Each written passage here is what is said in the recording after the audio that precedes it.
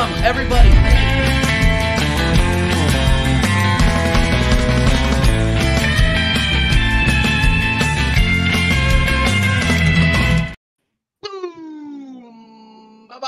Welcome, everybody. Welcome back to American Idiots. Welcome back to TJ Warren TV, the 53rd episode of the American Idiot Show.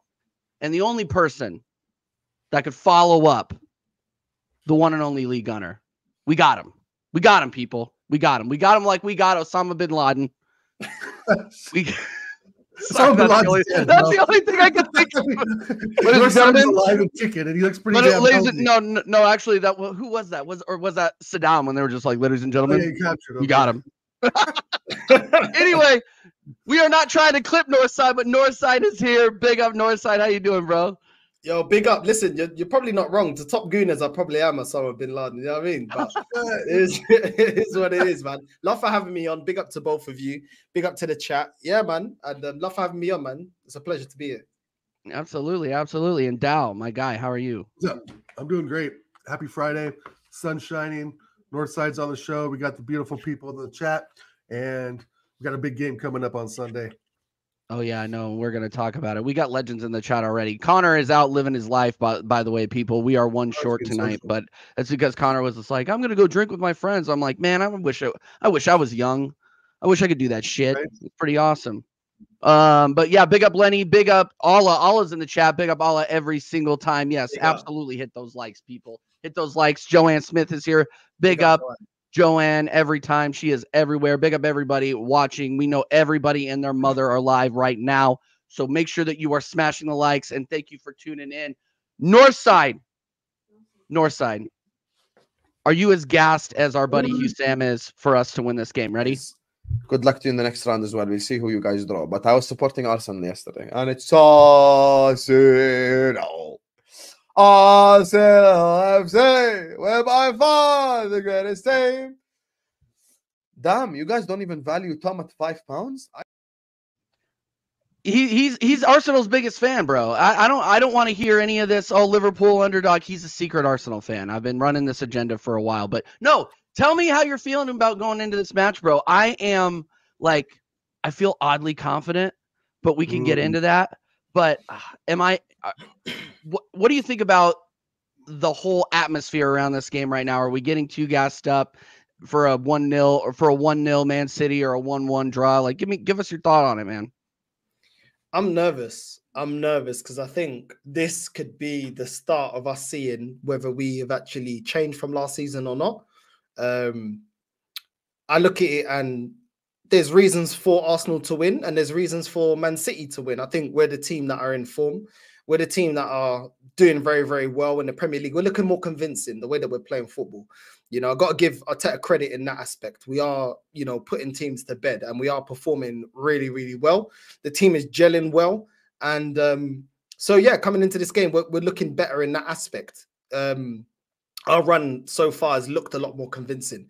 But with Man City, at the end of the day, they are holding champions. They've got world-class players that have been there, done that. And they've got a manager that's been there and done that. And they have a team that knows what it takes mentally to get over the line. And I think this is not a game about quality, but a game about mentality. Because do we have the quality to beat them? We've already beat them before. You know, I think with Arsenal, it's always about mentality. And I go back to, you know, our run at the end of the season, last season, too many draws against teams that we beat earlier on in the season, losing to Nottingham Forest. That's all about mentality, not quality. You know, player for player all over the pitch were better. But I just feel like it was the pressure of having to win to get over the line got to the players. And people ask me, oh, you know, have I changed my mind on this Arsenal team? Well, I look at it, not 93% top of the league. I look at it, have we changed that 7%, which is getting over the line? Even if it's ugly, I no longer care about performances. I just care about getting the points, maximum points. So is that mentality changed? You know, can we get it over the line? Can we win ugly? Can we step up when it's a must-win game and not crumble under the pressure? If we do that, then I think that is progression from last season because that is where we bottled it. Yeah.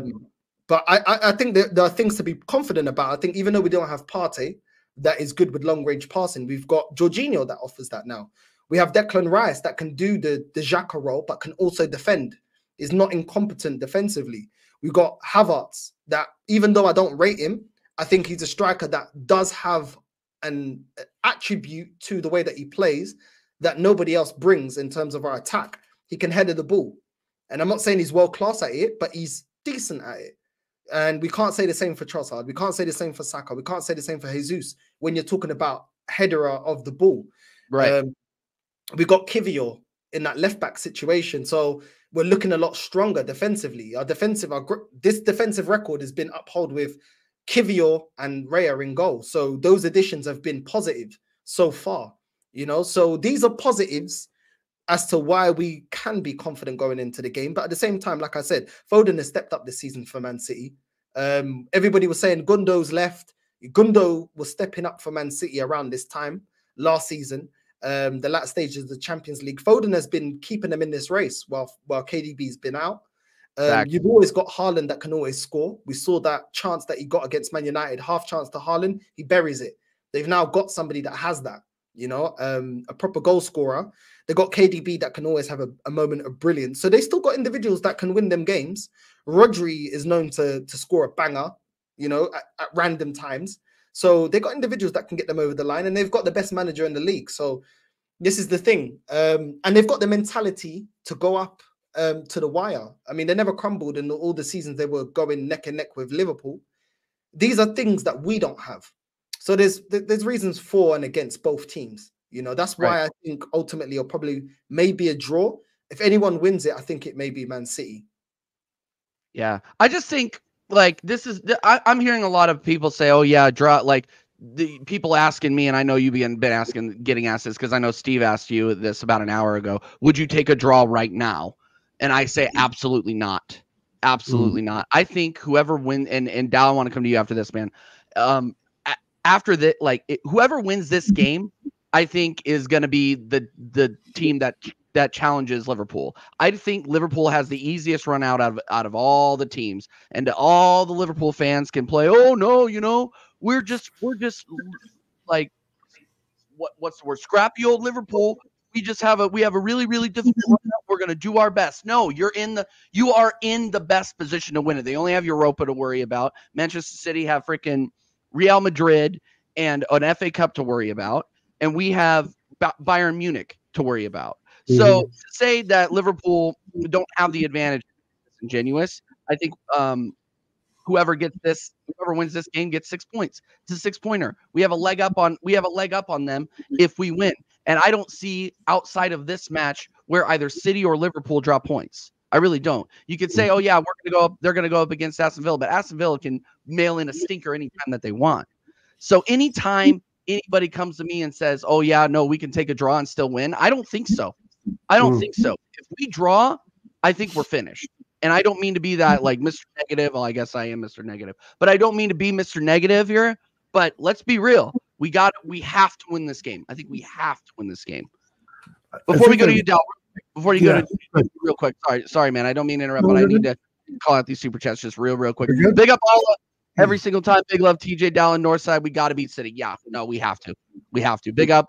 All make sure that you are subscribing to the Fight Week show, people. I just got to get your link in the description and all the descriptions. Allah, you are the absolute man. Really, really appreciate it.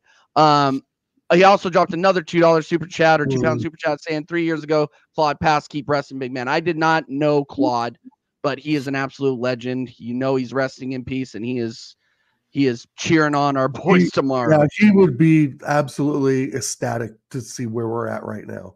Yeah, he would be over the moon. Shout out Claude and his family. Absolutely. But Dal, and by the way, what do you think, man? What do you think? Yeah, I think that I think what Northside said about the 7% was absolutely spot on. I don't think I've heard that from anyone else. Talk about how do we improve the 7%, and we've gone through it. I think we've done that with the addition of Declan Rice. And I'm, a couple weeks ago we had our show with our man Gunner, and I said, you know what? If there's 10 games to go in the season, I'm not going to say it's a free hit, but there is going to be difficult games for Liverpool and City to do as well in the next 10, 11 games. My thought then was that maybe a draw isn't the end of the world because it's going to even out in a week or two, possibly, right? Because you start looking at you can look at some of the schedules from all three of the teams and say, okay, here's an opportunity for Liverpool to drop points. City could drop points. We could drop points. And you start, doing the math in your head. So I thought about that for after Lee's show.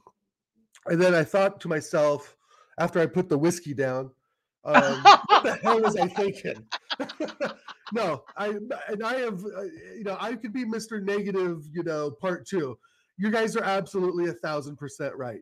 We absolutely have to win this game. There's no kowtowing to, the lads let us down or this or that, or there's just some mistakes were made and we drew or we lost. No, we have to absolutely put in the performance of a lifetime coming up on Sunday. And we have to get a gap. It's so important to me that we get a gap in the points to keep going. And the finished part, that's where I'm still hesitant, ER. That's where I'm still hesitant because there's lots of football to be played. There's still 10 weeks of football, guys, almost 2 months to be played, a month and a half. And things will change. But that doesn't deter us from doing what we got to do Sunday, you guys, no matter what. And we've got to play absolutely mistake-free football. It's not about I'm so worried about Foden or KDB and Rodri. They are impact players, but it's on us to not make the mistakes, to let them be impact players. And that's what we've seen in the past. The Tomiyasu back pass, right? To Ramsdale. Right? I mean, that's the kind of shit that pisses all of us off. And we're like, what are you thinking? And then Northside starts slamming slippers, for 4-hour streams. It's got to be mistake free. It has to be mistake free. You know what I mean? Then we can win, but we have to have mistake free football. You got to make the easy pass, not the difficult pass. Look for the open man, not the man that's crowded. Play simple football, and we can beat them. But when we start making mistakes and thinking we're more than we are, we're going to lose. And that's kind of my thought on it. I've really dwelled on this since our last show with Guns. And, before I was kind of in the mode of it's a free hit. Because at the end of the day, they can beat us. So if we get a draw, that's a plus. But at this point in time, you see players coming back from being injured, etc. I mean, it's got to be cutthroat, mistake-free football. And that's what we got to do to lift the trophy. No, absolutely. I agree. And I think we're capable of doing it though, because you're looking at a Man City team that is considerably weakened by injuries right now. Obviously Kyle Walker going to be out, but I mean, you could even argue that could be an advantage for City because he really hasn't been playing very well lately. He did not have a good game against Liverpool. And just in terms of what you would expect from Kyle Walker, he's been mid, in my opinion. But I mean, but John Stones is going to be out. That's a huge miss. They're going to be depending on Ruben Diaz, who's been in and out of the lineup. And you have a KDB that hasn't been firing on all cylinders all team and don't all season. And don't get me wrong, I respect Man City. I am not going to come out here. I'm not going to come out here and start shitting on one of the best midfielders to ever play in the Premier League. That's not what I'm doing. What I am talking about though is form. That is what I am talking about. We have it in terms of a full 11. I think our form is better than Man City's right now. And we have to play that pro form, mistake-free football away. Otherwise, I think we're toast. Otherwise, I think it's going to be a stinky draw, 1-1. I'll give my actual prediction here at the end here.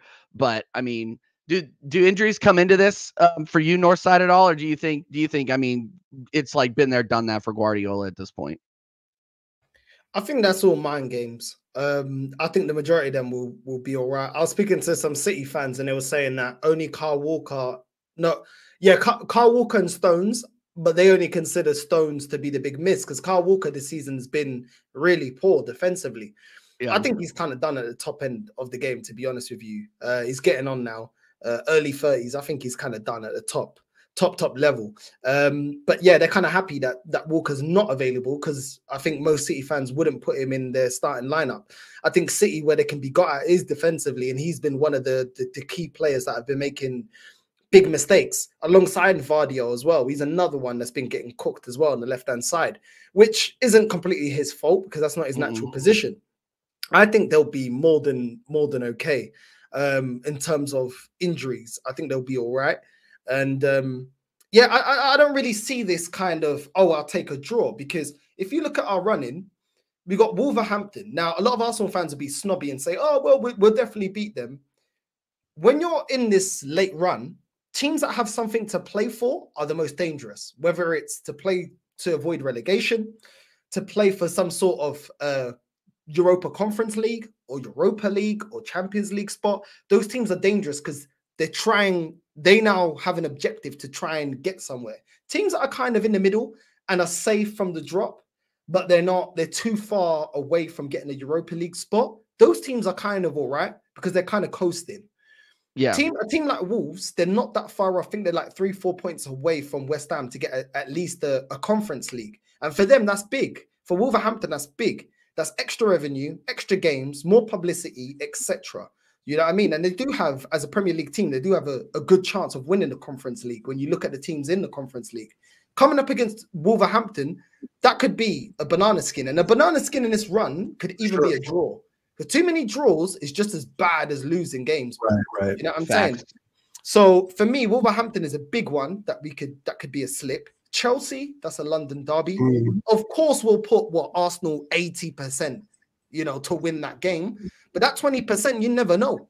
You never know. Do you know what I'm saying? You never ever know. And they could just stifle us. Like I said, if they come to stink it out and stink out a draw, that ain't good enough for us because it's a 3-horse race. Then you look at Tottenham, form goes completely out the window. Yeah, we've lost to Tottenham even in seasons where we've gone on to win the league. So even when we've been the better club, what I mean? The North London derby, you can't call that. It's a very hard game to call. Then you have Man United. And people, oh, well, it's Man United. Well, that same dead Man United, which is dead, was able to beat Liverpool. That same dead Man United last season, when we first played Man United, were able to beat us. So this Man United team ain't going to allow us all the space in behind. They'll look at how they performed against Liverpool. Everyone behind the ball, stinking it out, and trying to hit you on a counter. That is the type of football that we faced against Porto that we were struggling to get by. So when people are saying, oh, well, we'll take a draw, well, there's a lot of games in this run that ain't nailed on that we're going to win. Are we favorites against these teams? Yes, we are. But we know that football doesn't just run on who's the favorite. It's not as simple as that. So at the end of the day, Man United were not the favorites against Liverpool, yet they won. So it's not as black and white as that. And I think the most unpredictable time of the league is the last 10, 8, 6 games of the league. That is the most unpredictable because you always get surprising results. So for us to say, oh, well, just get a draw against Man City, we don't know what's going to happen with the rest of the games. You know what I mean? And this is the problem. That's why for me, it's a must win, because not only by beating Man City do we have 4 points clear ahead of them, that sends a message out to Liverpool that have, I think now, the most pressure by Klopp saying that he's going to leave. That's put a tremendous amount of pressure on him. Because if you don't win it this season, your legacy is one Premier League. Right. So at the end of the day, they have pressure and we can mount more pressure on them by beating City. 2 birds, 1 stone. That's how I look at it. You know what I mean? Beating City is good for our mentality, knocks City's confidence and knocks Liverpool's confidence and puts more pressure on them. So we got to win it. No, we absolutely have to win it. And here's another thing too. It's just like, so we say we lose. City go 2 points above us. Liverpool are going to beat Brighton, I think, and then they'll go 3 points above us. And then all of a sudden it looks really, really long because then you're depending on Tottenham Hotspur or I don't think United. I don't think Liverpool play. Did Liverpool play United one more time? You're looking at those kinds of teams. Okay, you're looking at. But Tottenham plays all 3 of them. Tottenham plays us, Liverpool, and City. Yeah, you're looking for Tottenham to steal points away from them, and I don't think they will. I mean, they're going to go up. They're Manchester City's bogey team, but they're going to get absolutely drowned at Anfield. I don't think there's any way that Spurs win that game at Anfield. So you're depending on teams like Aston Villa, who are tenuous at best, like I've already said, and you're depending on Tottenham Hotspur, and you're depending on teams like Brighton and West Ham to do a job. They're not going to do it. We have to do the job ourselves. That is the difference between that is going to be the difference between the heartbreak of last year and us being successful this year. And I'm Right. not even I mean, and we're not even getting into our potential to go far into the Champions League, because if we do go far, then our schedule, which is already congested, I think we have like 7 games in 21 days or something ridiculous like that. Like it's gonna get long, and there are gonna be injuries, and certain people are gonna need to step up. I mean, do we have the depth to go that far? Though that's where I go back and said, like on the show, like, why didn't we do any business in January? Because we were hoping to be in this position. We are in this position, and yet we didn't bring in one player. I don't have my sandal. I don't have my slipper. But you know what I'm saying? I mean, that's the thing that upsets me the most. And that's why I think that all this hype we've been going through even this season, when you don't buy reinforcements in the window. Now, we all looked at a striker. We kind of knew that wasn't going to happen as the window progressed. But not even a midfielder, not a winger, nobody. And that's where I just, like, my hopes just get dashed right there. I mean, like, what are we supposed to do if we get 3 injuries, right? I mean, what are we supposed to do? He doesn't rate anyone on the bench. I'm just. Well, no, and that's another. Yeah, my blood pressure. Sorry. The more I think about it, it just upsets me, because we would be in such a better position for this City game, right? For having to go to Shitfart Lane, having to go to, Theater of Nightmares and those great places, but we don't necessarily have the reinforcements to do that. No, exactly. And here's like, if we get a draw against City, it's almost like, well, praise Jesus, because they've been beating our ass since 2015. And I don't want to draw. I want to go smash them 3 or 4-0, 3-1. But I just, like, in reality is that I don't think we have the squad depth to go through. Yeah, now that you think about it, I mean, I was on, who was I? No, I was on with Flawless and Tony Claude last night. Big up Tony Claude and Flawless. That show was wild. Go back and watch that, Sarcasm City TV.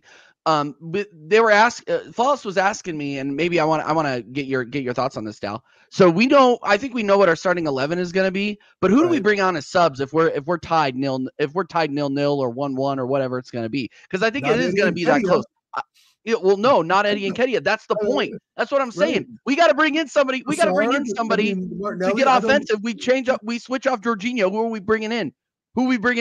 Trossard or Rice? Whoever doesn't start not Trossard or Rice. Trossard or Jesus. Otherwise, right. Well, that's why the players are so versatile, and that's why I don't understand why he hasn't gone out on think a little bit outside the box and say, oh, I need a striker at 0-0 in the 85th minute at the Etihad. Maybe I'll put Martinelli up there. He doesn't think that way. And that's part of the problem as well, is he has specific players for specific positions. And then when something goes haywire, somebody gets injured, he starts rethinking and tinkering things. Just like when he went and looked in the mirror, and realized he wasn't ready for the season or whatever shit he was going through. And I don't know. And since we've had a break, like we had the break in Dubai, this break may not be a good break. Yeah. Right? No, who are we? We haven't played well. We didn't play well against England. Didn't play well against Brazil. England tied it with Belgium, right? I mean, the international friendlies are going to have some effect. I want to beat City so bad, guys, but I just have a feeling that this ain't going to be the weekend. I mean, does this manager have the wherewithal to make changes to adjust to this team? Because I thought when we played at the Emirates, bro, we played low block, stinky football, and we got the win on the counter. I don't know what we did against Porto, though, because Porto was such a different thing than the 31 goals and 33 goals we conceded in the league, right? We went on this great run, and then we come across Porto and we're sitting on our thumbs, and he has no idea of what to do. And this is where I get so frustrated, and we're all gassed up, like, oh, yeah, City or this, City or that. Dude, we're going to the Etihad to play a team that's whooped our ass for 10 years. I mean, let's be real about it. I mean, yeah, we're in great form right now, and the injuries aren't as bad, but I just, I don't know. I mean, I want to be as gassed as everybody else, but I think that, like, if this break isn't good, like, a draw will almost save us, if that makes sense, right? Yeah. We'll see, though. I mean, we'll see. I try to be opposite of Mr. Negative, but it is what it is, man. I just, I've been following this club for 25 years. You know, and Northside hit it on the nail on the head. The teams get tougher as you get into the latter part of the season. There's more, there's more to play for. I completely agree with that. I just feel like, when we go back and look at the history of Arsenal, it is the history of the Arsenal. Big up Mike Doss in the chat, the absolute fraud. This guy, prime example of Liverpool being the underdog. This guy right here in the chat is here. Big up Mike Doss, I guess, you absolute fraud. Northside, how would you set up for this game, bro? I think I don't think we have any here's how I think about it. I don't think we can sit back and expect to counter and get it. We have to attack him. I think we have to meet him. What do you think how do you set up for this game? I think that I would set up exactly how we set up against Brentford. The only thing I would change is I'd put Martinelli instead of Trossard, but I wouldn't be mad at Trossard starting. I'd play Havertz, even though I don't rate him, just because he's the player that's in form. But yeah, I'll do that. And we have to utilize Jorginho. Jorginho has to be at the base of everything that we start, because we're not going to play through them and we're going to hit them on the counter. We need Jorginho to pick up the runs from Martinelli and Saka. And that's what we need to do. Also, we need Ben White. If we're on the counter, we need Ben White to keep spamming them crosses. I think he's done excellently in recent games, spamming crosses to Declan Rice and Havertz. We now have two target men, essentially, that we can cross the ball to, whereas before we didn't have that. So I think Ben White and Jorginho is going to be absolutely pivotal to the way that we play.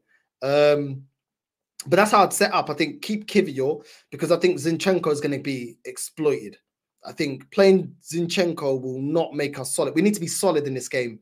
We're going to have limited chances, but when we do catch them, I think Man City like to play a high line.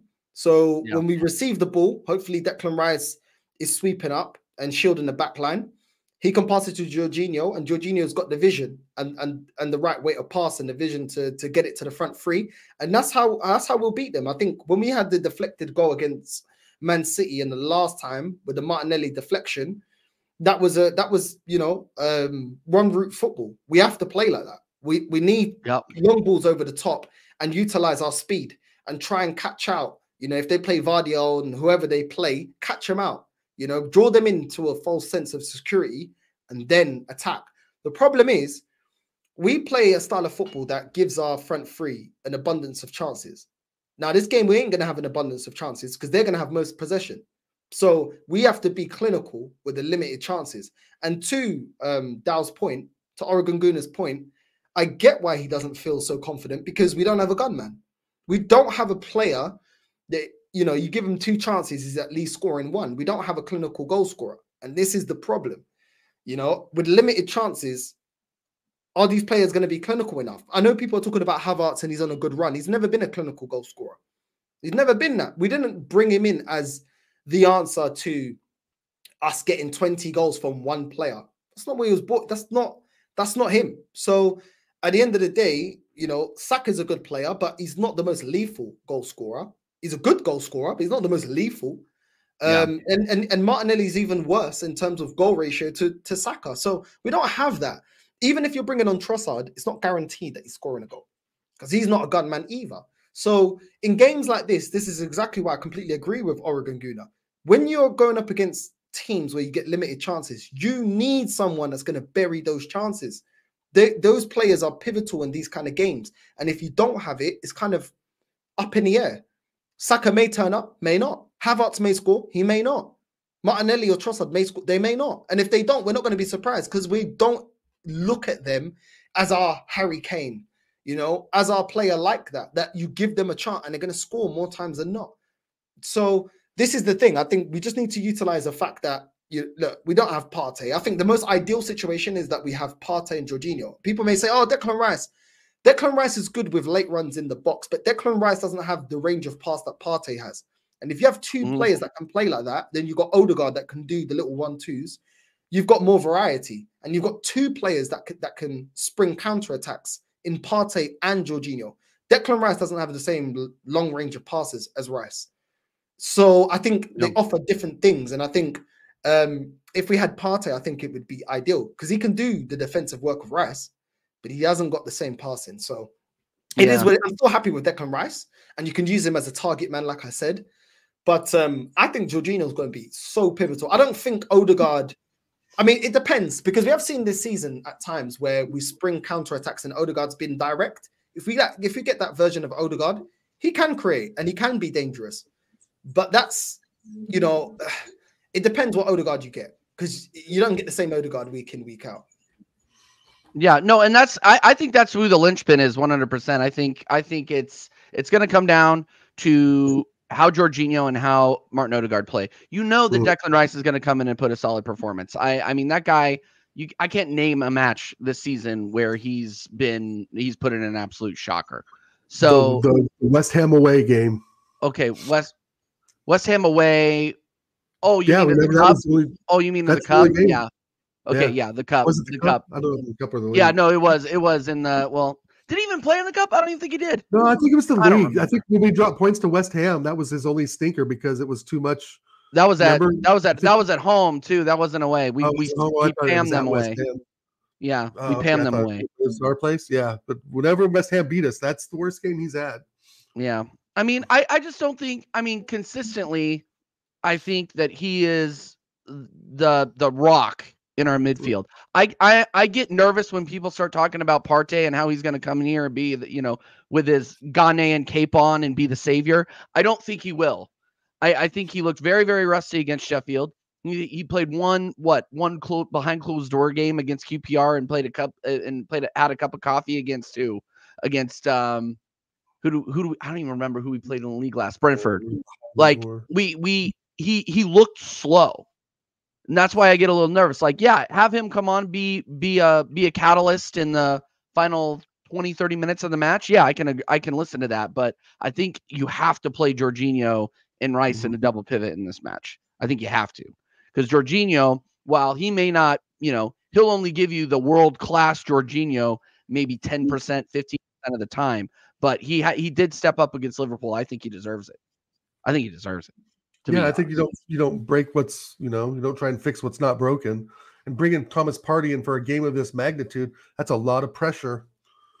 Yeah. That's a lot of pressure to put on a guy, even if he is, 29, 30 years old. It's still a lot of pressure to come back basically from injury and, living his life to the fullest on Instagram. But other than that, no, and I feel kind of the same way about Jesus, to be honest. There's a little bit, I'm a little nervous if Jesus gets in there and just tries and falls down and run around and be annoying but not score freaking goals, right?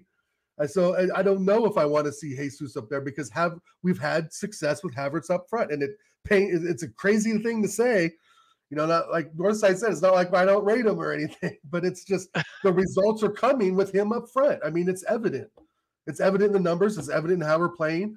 If he's a physical body up front who can actually head the ball, push off center backs, and play a little back pass or something and find Trossard or Martinelli or Saka, on a late run, maybe even Declan Rice. And that's where I think Declan Rice is more pivotal at the left mid role because he's more of that attacking option up front. I don't want him in the back cleaning up all the mess in front of the back four because that's what we've seen him do before. And it's just it's not an effective way to use him, in my opinion.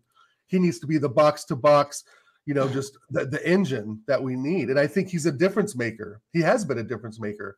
So hopefully he'll be the difference maker Sunday. But one question I have for Northside is, do you think Declan Rice will be a difference maker against Bayern Munich?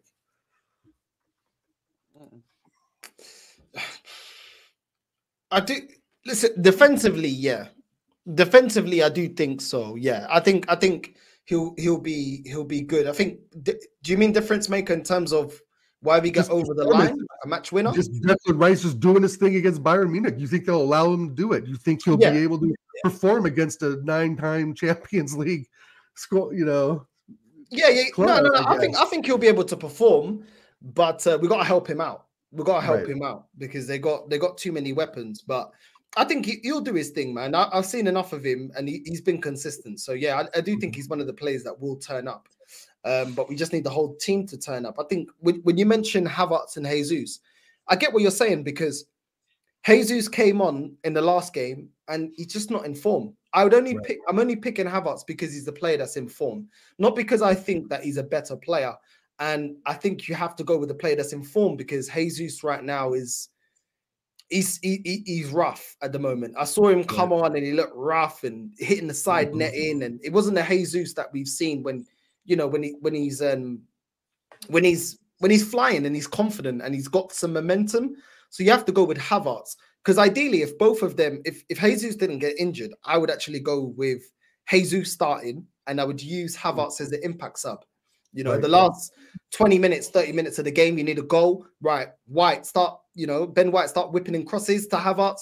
Maybe we can get a goal. But yeah, you have to play the player that's in form. I think playing players that are out of form, I think you're asking for trouble. I don't see Jesus putting out a good performance for 90 minutes when he's coming back from injury. Against his old club, especially. I don't see it either, man. I think that's spot on. Man, Dal, I come on this show to feel good about how Arsenal are doing. Do you think that's a bad idea? Do you think that's a bad way to do it? Good about where we are, because I mean, look where we are 4 or 5 years ago. We were 20th for fuck's sake at one point. I mean, this is my wildest dream come true. It's taken 20 years to fucking get here, but we're here. I mean, we haven't won anything yet, but we can still be first. We're in the Champions League. We've overcome hurdles, and so there's nothing for me to say that I'm not gassed up about where we're at right now. So any Arsenal fans should be. Yeah, no, absolutely. And I am gassed, but it's time to win. I keep saying this over and over again. And people are like, hold on, let me address this and then I'll get into it. Netweed, we are going to do a call-in show very, very soon. So this is a closed stream. I know Northside has shows after this. I have shows after this. So we're going to have to wrap up within the hour. So make sure that you keep an eye on the community tab, people. We will have call-in shows. We're going to bring back call-in shows during the off season too. Week or so. It's going to be a blast when we do that. So yeah, I miss doing those. But yeah, big up everybody, and big up AJ again for posting the subs. We're on the road to 1K, people. So make sure that you are smashing the likes. Subscribe to Northside's channel if you haven't already. If you haven't subscribed to Northside's channel, you live under a rock. The link is in the title, bro. Go and smash the sub button on Northside's channel, people. Let's go. And then obviously, it goes without saying, go and subscribe to Dal. Come on, give me a break, guys. Please. Big up Kyle as well. Oh man, now I completely lost what I was gonna say. I knew I was gonna do that. We were talking about Jesus and if he should come back or not, or I think I said this yesterday too, and a lot of people gave me crap about it, but Jesus on the wing, man, is not something that we should raise an eyebrow or raise our noses up at. I really don't. I think that if Martinelli isn't ready to go, we should seriously consider playing Jesus on that left side. I mean, the way that he played against Manchester City without Saka when Saka was injured, I thought he played very, very well. When he has played on the wings, he has played well generally. So, I mean, he's not a number 9. He's admitted it himself. He doesn't want to play in the number 9. He doesn't look like he wants to play in the number 9. He's hitting the floor anytime he gets in the 6-yard box. And I just don't believe he's comfortable there. So if we're going to go ahead. I'm sorry to interrupt. Do you think he'll play Jesus, guys, against Bayern Munich and just play Havertz in the league? I don't think so. Why not use Trossard through the middle? Like, now that I'm thinking about it even more, I may not even start Havertz in this game against City. I might even put Trossard through the middle, play Jesus, play Martinelli and Saka on the wings, and then use Havertz as an impact sub. I mean, I guess against Byron, I think, German versus German, I can see, but maybe there's a case for Jesus and bringing Havertz on. Man, he's looking scrappy.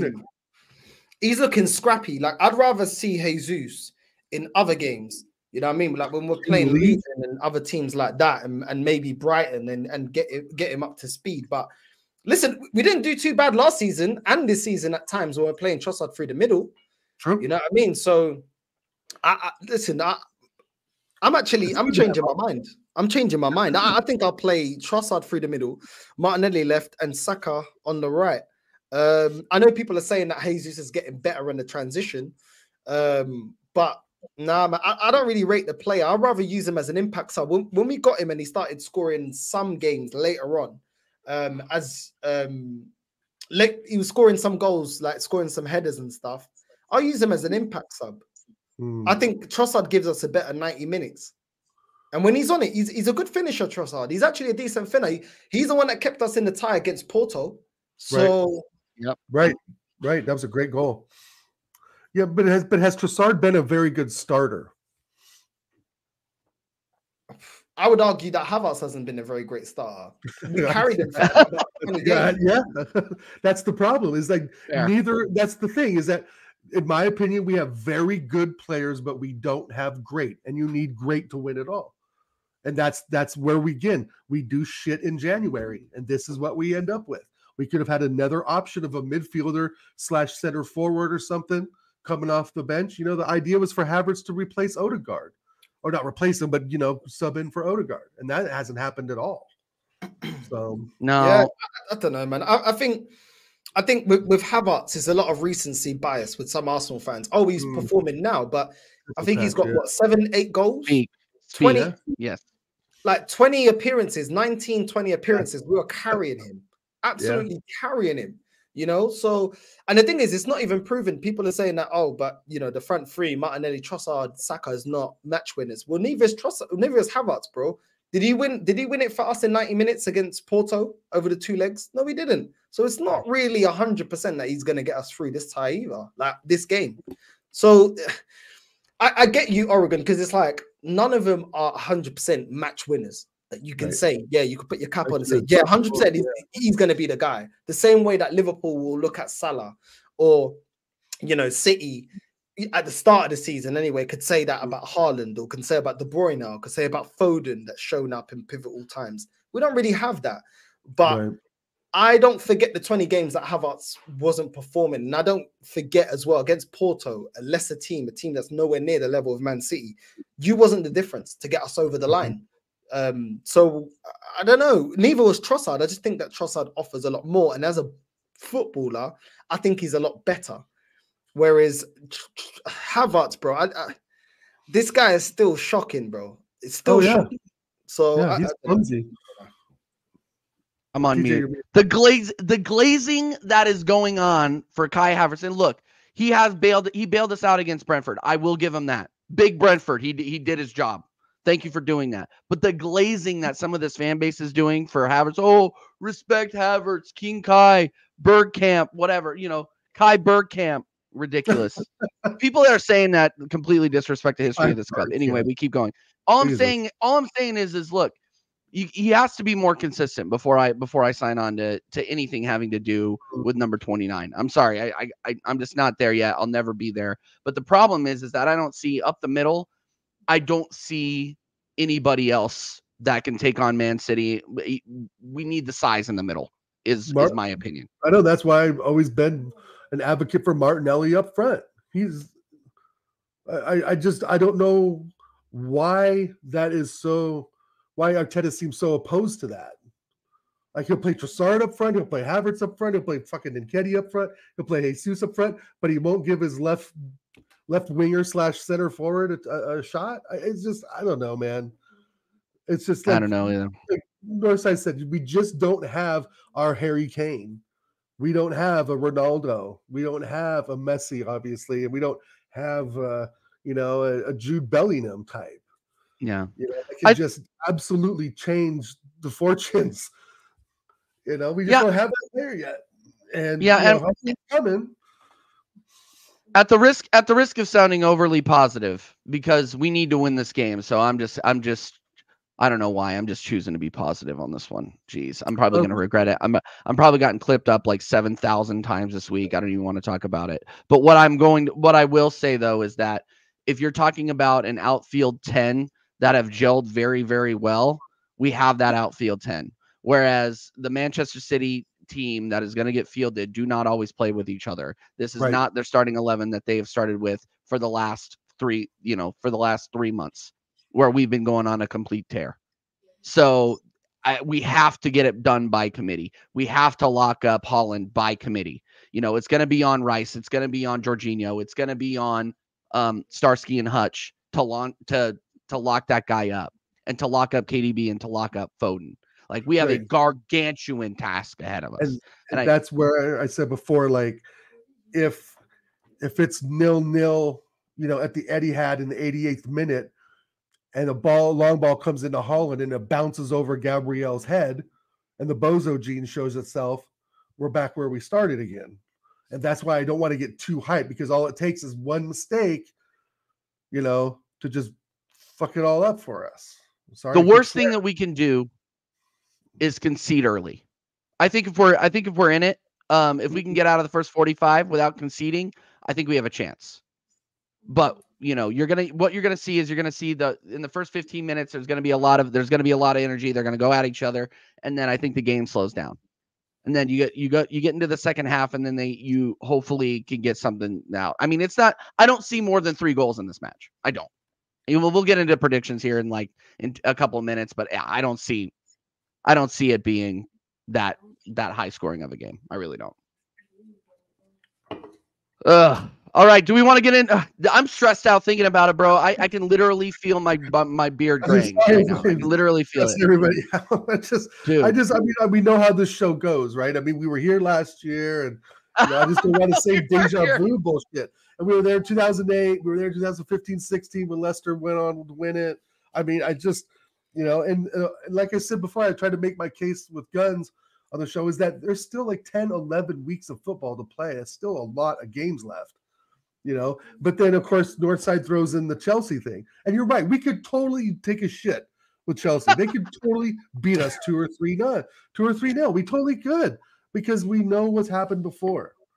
We know what this movie's like at the end. So I'm ready to get in predictions wherever you guys are. Yeah, let's get into predictions. By the way, guys, big up everybody that's still inside watching. There are a ton of people streaming right now, so make sure that you are smashing the likes. Thank you for being here. We got Northside here. We got Dow here. We are going to get into predictions for the weekend, and then we are going to send you to Staffy TV, where we are going to talk more about this Man City game. You know what? You know what's going to be great about this too is when it's over, because I don't want to talk about Man City anymore. I can't stand these guys. I hate this team. Division 2 frauds.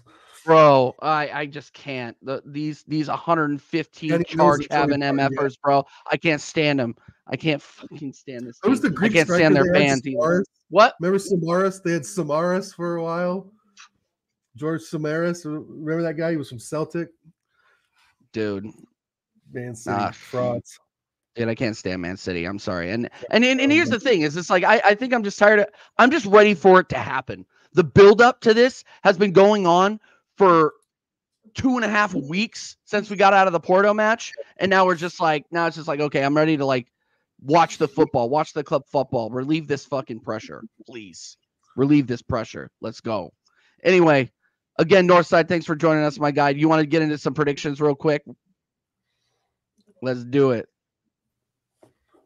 My prediction? Yeah, we're gonna do. We run on the show. We run through predictions for the entire league real quick, and then last but not least, we'll give the prediction for the Manchester City Arsenal match. But cool. I gotta be honest. And I'm sorry, I don't mean to talk over anybody, but this week is dead. This outside of Manchester City Arsenal, I think the matchups are absolutely yes. 2 or 3 ones. Well, let's put them up on the board. Let's put them up on the board. Yeah, I think you're right. Bro, I think it's dead, bro. I really do. Yeah. Brentford United is okay. Newcastle, West Ham, meh. Only other one is Liverpool and Brighton. Brighton can be a bogey team for Liverpool. If Liverpool, Brighton draw, we draw with City. We're right back where we started. I don't think Liverpool have a prayer. I don't think Liverpool drop any points to Brighton at home. I don't. What do you got to say, Northside, on some of these scores here? Newcastle, West Ham. I think West Ham win that. I think West Ham will win that. I know they got the draw against Aston Villa, but I see West Ham winning that. What do you got? What do you got for a score? I'm gonna go 2-1 West Ham. Okay. 2-1. 2-1. Dow, what do you got? What do you got for West Ham, Newcastle? I'm gonna go 2-2. 2-2 draw. Okay, and we'll go back.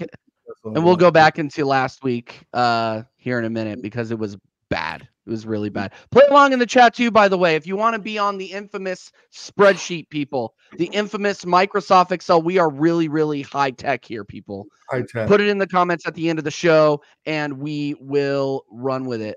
West Ham, Newcastle. I'm going 2-1 West. Or no, 2-1 Newcastle. Sure about that? Can you believe that Tonali news though? By the way, No. What news is that? dude, he got caught. He got caught gambling again. Dude, yeah, he's done. He's American. finished. Deep down, he's American. Oh my God. Northside, we were in the back. Mafioso. Northside, we were in the back. Northside was like, man, you Americans really like gambling, and yeah, that's true. Again? I'm telling you, he wants to go Vegas, man. He got caught in Vegas. Wow. Yeah, it's pretty. It's So too bad, Ron man. Paul's not in for anywhere. It's too bad. Yeah, absolutely. By the way, we got 22 inside. Make sure you're smashing the likes. Make sure you are subbing to the channel if you are new people. Yeah, I'm going 2-1 Newcastle. Something tells me West Ham are going to drop a stinker, and Newcastle are tough to beat at home. Burnley, Chelsea. God, see, this is the dead stuff I'm talking about. That's Chelsea, man. Chelsea winning. Yeah.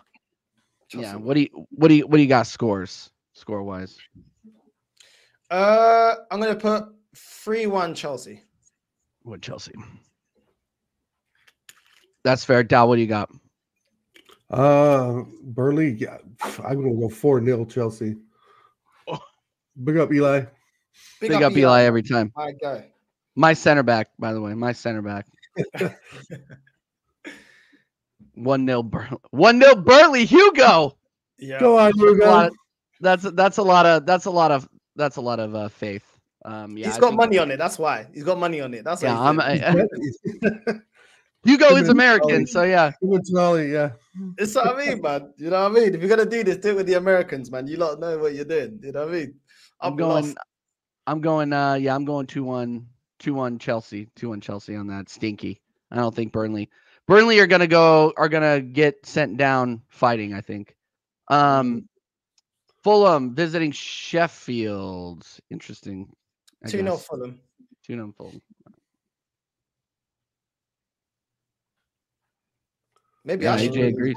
Maybe I can make some money, man. If my prediction. I might I might start throwing like little cheeky fivers around just to see I'm gonna go see if we can hit a parlay. I think a 2-0 is a fair No. fair score for Fulham. Yeah. You know what? I always wanted to play the slot machine. You know I always wanted to play that, man. Dude, we were born too late, Northside. They don't even have that. I mean, you could do the cha-ching thing, but they don't have the coins anymore. It's all digital. So yeah, yeah. Unless you go to like, I don't know if you could like go to like Reno or something like that and find that, but probably not. Doubtful.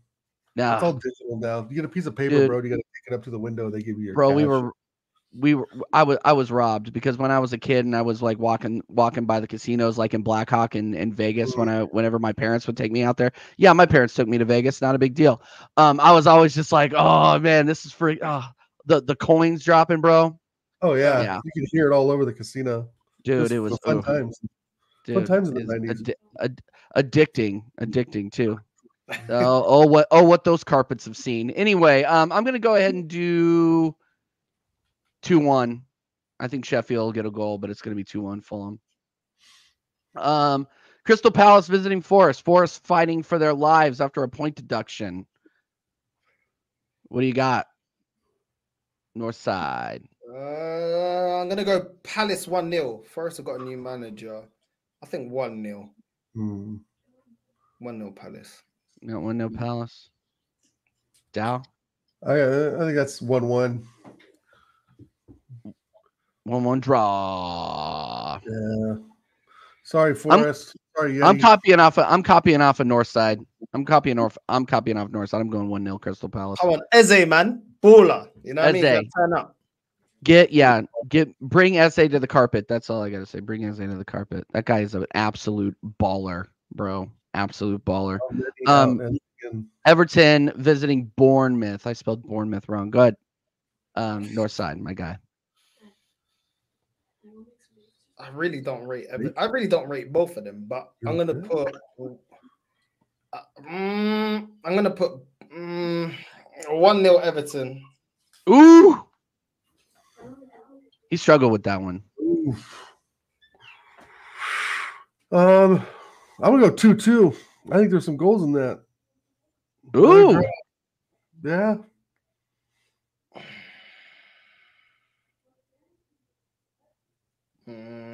I'm full of the. Northfield got Solanke in it. Yeah, no, but Solanke, I mean, he had the one good month. Who we were linked to. Oh boy, that was exciting. It was our savior, innit? Fuck. Solanke, I was like, what? It's like, what? Edu does not know the European market. I'm sorry if he's looking at fucking Solanke. Jesus Christ. Bro. Eddie and Kenny is twin brothers. I think that would be right. I think it'll be a draw. I think deep down, I think you're probably right. That's the safer bet. Everton fighting for their lives, man. Too. They could be in trouble too. On the line. Jesus. I know. Fine. I'll go 2-1 Everton. I think Everton will get it done. Jesus. Luton Town, Tottenham. Oh, this is off of hope. 2-1 Luton off of hope. This ain't. You got no money on this, so you can put whatever you want down. I'm just 2-1 saying, Luton. Come on, Luton, man. Come on, man. Come on. We need you to do it. Come on, my guys, man. Come on. You know what I mean? David versus Goliath. Come on, man. I don't see. I just don't see it. It just sucks. It sucks. And I don't like predicting Tottenham wins. 3-2 Tottenham. I think Luton will score. Luton will score. But that high line, man, that Tottenham high line, and the Luton just doesn't have the quality, unfortunately. Bro, they don't have the quality, bro. We lost. We won against them last minute, man. Bro, that was David Raya's worst game.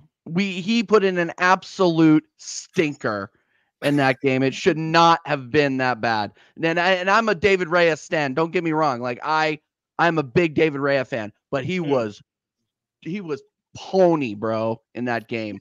Pony. Just my opinion. Wolves visiting Aston Villa. 2-0 Villa. I think Tielemans and Watkins turn up. Yeah. 3-1 Villa.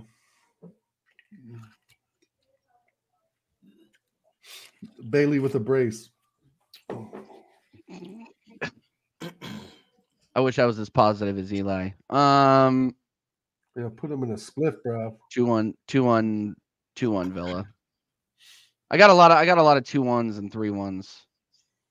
Or mostly just 2-1s. Yeah, Villa won't lose this. I agree. My guy. Gun down. Big up Gun down every time. Big up Arsenal Manic as well. I see you, bro. All right. Coming down to the wire. United visiting Brentford. So that's one of the better games. 1-1. 1-1. Hopefully they lose, man. I want to see a Saeed meltdown. The streets need it because the ops are getting a little bit too comfortable. Guys like Flawless getting a little bit too comfortable for me. I'm not gonna lie. He's just sitting there. Yeah, I know we're in the mud, but I need him further in the mud. That's the point. Need him further in the mud. What do you got, Dow? 3-2 the scum. Yeah. They ain't won a game in 6 games, man, Brentford. To be honest, yeah, you're probably right, though. I can't even lie. Yeah. But then again, that could be a catalyst to them turning up. Yep. I know. I'm going 2-1 Brentford so I can dunk on Staffy on Monday. Yeah, I'm going 2-1. I'm going 2-1 Brentford. All right, last two. Let's go. Brighton and Hove Albion visit Liverpool. 2-1 Liverpool. Dal, put it out into the universe. I know you want to. 3-0 Liverpool. AJ saying 5-0 Liverpool. I'm going 3-2 Liverpool, unfortunately. They'll score 2 goals, huh? I think they'll score 2. Because isn't Allison still out? Yeah, but Kelleher's been done well, though. But to be fair, really Kelleher has been good. But Brighton have been a little bit of a bogey team towards Liverpool as well. I think they were on your channel last night, Northside, when they were saying Lee and Husam were talking, and Liverpool doesn't have a great record against Brighton. Yeah, but So records are there to be broken. yeah, that's Facts. true. Just ask Facts. Arteta. Good or bad, it's still a broken record. Still fair. Still fair though. Still fair. All right. And then last and not least, the marquee matchup. Everybody's been talking about it. I can't wait for it to be over. Northside, what do you got? Arsenal, Man City. 1-1.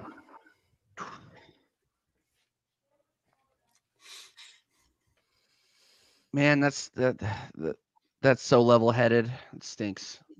Well, I'm between No, that. it's true. It's true though. No, it's true though, bro. I can see it. I can see it. It's hard. Yeah. Everybody's That's how I'm nervous in the excited game, till man. Dal This is gets hard, on man. YouTube. I just suck the excitement out of the stream, don't I? With my predictions. Oh my god. Well, my prediction is going to be 2-1 Arsenal. Declan Rice in the 89th minute. Is that what you're going with? Yeah. You're right. Oh, Mystic Dal, innit? I hope you're right. Dal, bro. That's my new gamer name. Yeah. Morgan, Mystic Dal. 2-1 City. I know Voodoo. Joanne thinks City is gonna win. I there's a lot of positivity in the chat, and I've been going with this, and I'll say it again. I think it's gonna be 2-1 Arsenal. I think we're gonna score twice, and they're gonna try to come back, and they won't be able to do it. And they're gonna give us a heart attack. I think we score at the beginning, coming out of the tunnel in the second half twice, and then they'll make us sweat at the 85th minute. That is my prediction. Oh, Joanne's thinking we're gonna win. See, even Joanne's being positive. What is going on here? Yeah, but if we lose, I mean, and if we go out there and get absolutely turned over, it's gonna get dark really quick. So yeah, those are the predictions, people, for this game week. The run to the championship starts now. The run to the title starts now. People, get your predictions into the comments after the stream ends. And that is where we are going to wrap up. Big up Northside again for joining us, my man. Again, you are welcome back on the channel anytime, bro. It has been an absolute pleasure. I've been a fan for a while, so having you on is an absolute pleasure. Really, really appreciate it, man. Shout your channel out, man. What do you got coming up? No, thank you for inviting me. Northside LDN, that's the only thing I'm on, not on Twitter. IG, yeah, but there's no content there. So all the content's on YouTube, Northside LDN. And yeah, man, big up to you, Oregon Guna. Big up to you, TJ, for inviting me on. You know what I mean? And soon hitting 1K, man. Soon hitting 1K. I'm telling you, it'll fly. You know what I mean? Once you reach 1K, then it's 5K. You know what I mean? Once you reach 1K, that grind to 1K is the hardest thing in this YouTube thing. That is the hardest grind. Because you're literally starting with no momentum, like up until 1K. It's like people still getting to know you, still knowing your content and that. Keep pushing, man. Keep pushing, because it wasn't that long ago that I was at 1K. And people don't realize how much persistence you have to have and belief in yourself to get it going. So big up to you, man. I respect anyone that makes channels and stuff, because I know how hard it is, and it's hard. It ain't easy. That's why when people talk rubbish in the comments, well, you guys got some real ones in your chat. The negative ones hasn't infiltrated yet. You know what I mean? They don't realize. You know. They come. Yeah, they'll be here. They're here. How much time it takes, man, and dedication to what you're doing, because it ain't easy, and you're still running a full-time job, and if you got kids and things like that, ain't easy. Really ain't easy. You know, so. Big up to you, man, and keep pushing, keep grinding. Thank you. And yeah, just get ready, man, because you're just gonna work even harder. The bigger you get, the harder people. You get it's like, oh crap, I got to work even harder. You know. Yeah. So yeah, man, listen, all the best, man. You're gonna get there. You're gonna get there. Just be persistent. You can be. I appreciate it, bro. Thank you. What did you say, Del? TJ Flores. Oh God, don't do that. Don't do that. No, I got. The day I go on the terrace is the day people leave my channel. I'm pretty sure. Oh my gosh. Down, cut yourself out, bro. Okay, this was a lot of fun again. 53rd episode with Northside in the building. Let's I've been go. a subscriber of Northsides for a long time. I left man super chats. I went on his channel one time. I was high as fucking drunk. He put a link on there, and I was like, "Huh?" He's like, "What's up, man?" I'm like, "Huh?" I was Oh like, my so wasted. He probably doesn't even remember. I was on there for literally like 10 seconds, and I was like, "Oh god, I gotta get out of here." That's the vibe, It man. was a while back. But no, I've seen your channel grow too, Northside. Obviously, from I think I probably started watching you around 700-800 subs or so, maybe 1,000 subs. So, all right, you were there. Yeah, you've been grinding for a while. Flipping out. You see what I'm saying? See what I'm saying? It might not have been Oregon Goon at the time. It might have been a different name, but yeah, you and Lee and everybody, and I'm just glad that it's great to have you with us and as part of this community and so forth, because it really is an extension of what Lee and Jez and some of, and even yourself have put together with even the likes of Ola, and so forth. And shout out Ola for being in the chat earlier. Big up, yes. Yeah, so I just 100%. feel like it's great to have a very, very prominent member of the community on the show today, Northside. So thank you very much for being here. Thank you. I've seen your background. I see all the footballs. That's changed over the time as well, bro. So I know that I know you're doing Fiverr. Go on that Fiverr, yeah. Go on that Fiverr. They got loads of people that make the like studio background, and then that's it. Go on Fiverr. You'll probably pay 50, 60 pounds, dollars. Sticking a really good one, yeah. Yeah, man, and you'll do that, man. But listen, thank you, man. Thank you. So Oregon Goon, you see the struggle. You see that I was below 1K, you know what I mean? For sure. Definitely possible, man. Yeah, and even like during like COVID, a lot of the shows you had going on with the Fawad really got me through. So yeah, those were great shows, and I appreciate that. Dude, that's another guy. Oh my god, that's another guy we gotta get back on the channel, bro. Oh man, he's a real one too. Little diluted, but a real one. Anyway, thanks for everyone in the chat for being here today. Thanks, TJ. Thanks, Northside. A great episode today. Happy Friday, everyone. Let's enjoy the weekend. Stay safe. Hug your loved ones, and take us out, TJ. Absolutely. This has been the 53rd episode of the American Idiot Show, people, featuring Northside. Make sure that you go and subscribe to Northside if you haven't already. We are going to go ahead and send you over to El Ahua. We're going to go send you over to Husam. Go over there, say TJ Warren TV Raid. And who do they got Hamza on there? Just put in Hamza as a fraud in the chat.